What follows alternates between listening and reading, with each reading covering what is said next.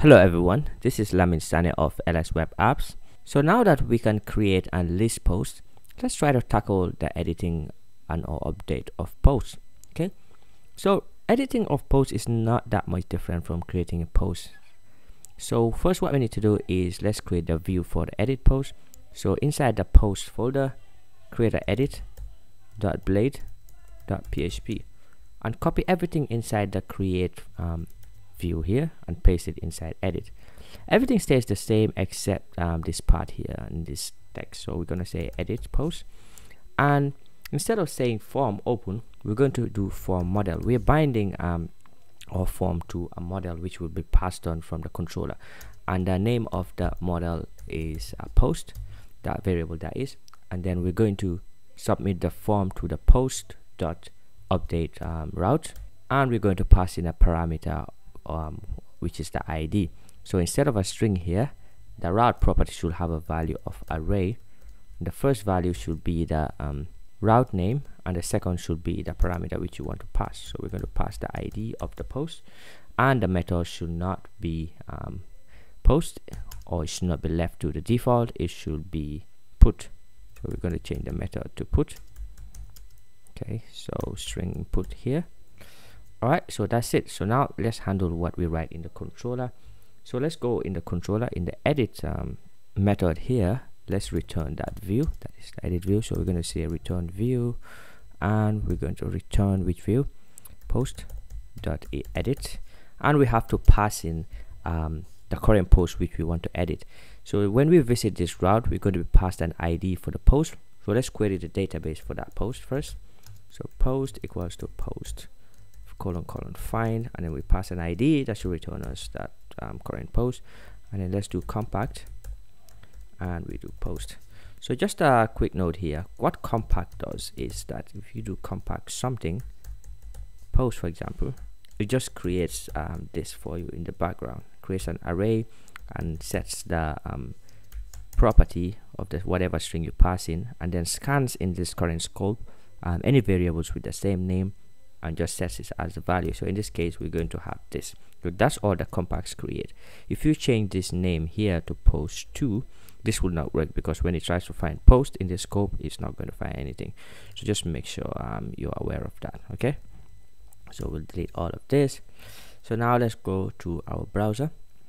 Currently we have 3 posts, and we know that they have the ID 1, 2 and 3. If we look at the database, we should see it there. I'll refresh that, ID 1, 2, 3. So let's try to edit the second post. We go to post/2/edit. Okay, so as you can see, it has automatically populated the edit form fields with the values for that post. Okay, so now when we submit, it should submit to this action here, which is the update action. And since we haven't handled anything in there, let's do that right now. So first we're going to collect the data. We're going to say data equals to request, and request has all the data from the form. So we're going to say only, remember, only select what you need, never do all. So we're going to select the title and the body, and then we're going to query the database for that post so that we can update it. So we say post equals to post : find, and then ID. So next what we have to do is just call the update method on the post, and then pass in the values which we want to update it with. So in this case data, which is what is coming from the form. And then finally we just return to that route.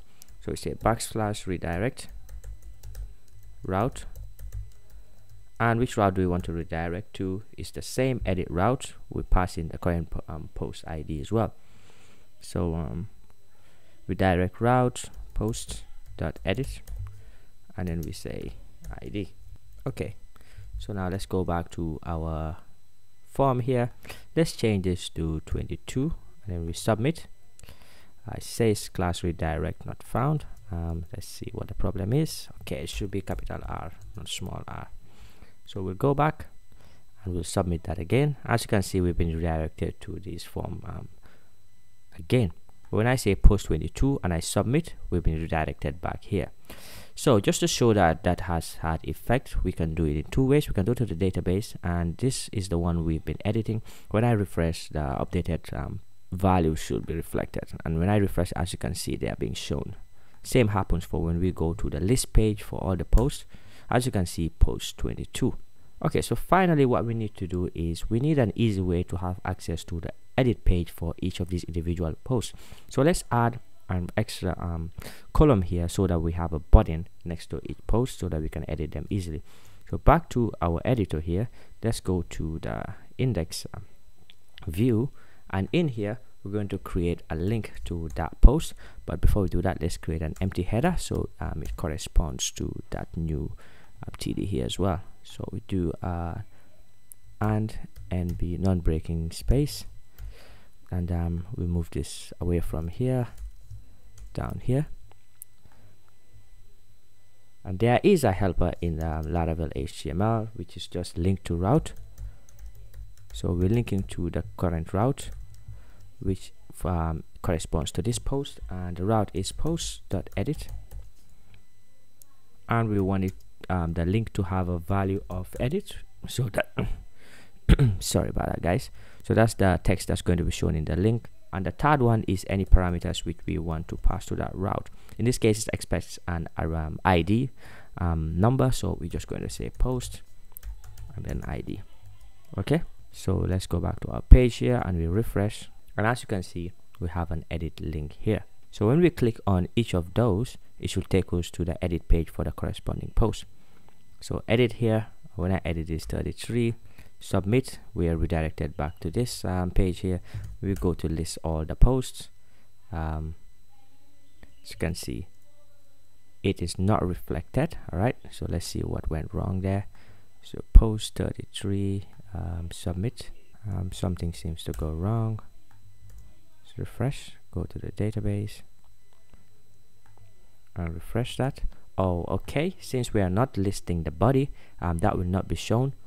So let's go to the edit and we'll edit the title. So submit, we go to the post page. As you can see, the title has been changed. Okay, so that's it, guys, for this tutorial video. So in this video, we had a look at how we can edit individual posts in our Laravel post tutorial.